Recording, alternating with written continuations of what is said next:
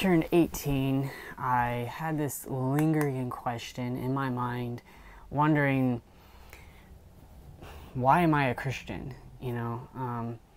And that's when life really hit me hard. Let's take it back to when I was 4 years old, when I asked the Lord in my heart, and then a year later I got baptized when I was 5. And so I thought, I'm not gonna be fighting with my siblings anymore. I'm gonna be perfect, And that's what I've learned throughout my life, is that I'm not perfect, and I can't do everything perfect, and none of us are. And that's what I've been learning in my journey as a Christian.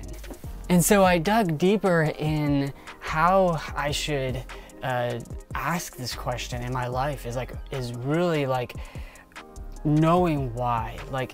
So 3 years later, I went to Bible college when I was 21. And so we took courses, I took courses on Romans, and I've learned just the grace of God and what He has done on the cross for my sins. And really that made me really realize that no matter what I've done wrong, no matter what we've all done wrong, God is still gonna have grace towards us.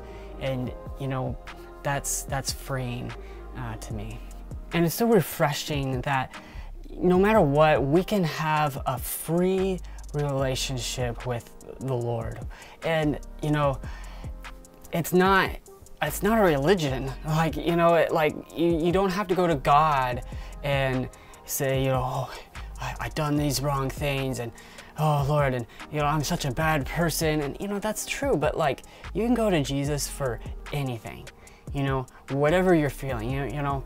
Maybe you met a girl, maybe you met a guy, and you talk about it with the Lord. You conversate with Jesus. Maybe hey Lord, I really like this worship song. This song is awesome. And or just getting things off your chest. Lord, why am I in this situation? Lord, why am I struggling? And so I feel like that's just so refreshing, that you can just get things off your head, off your heart, and just give it to the Lord, and and just have that free relationship. And another thing that we can think of is that God created us in His image, and that's so awesome. To think about that, wow, He created me, and detail, the blood that runs through your veins, the cells that work together, and just everything that goes within the body, everything that goes in with this whole universe is so amazing to